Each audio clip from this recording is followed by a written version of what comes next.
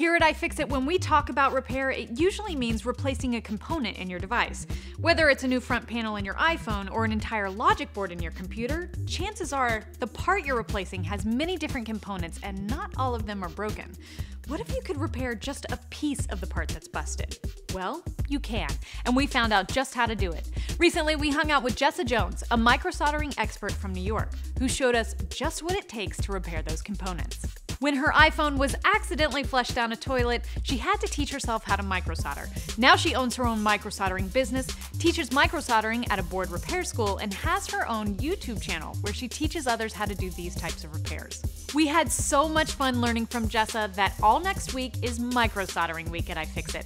We will be releasing a new video every day where you'll see things like replacing a battery connector in an iPhone and a USB charge port in a Galaxy S3, or replacing components that are smaller than a grain of rice.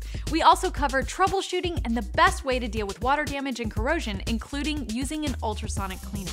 Tune in every day next week or subscribe to be the first to know when these videos are released. You don't want to miss it.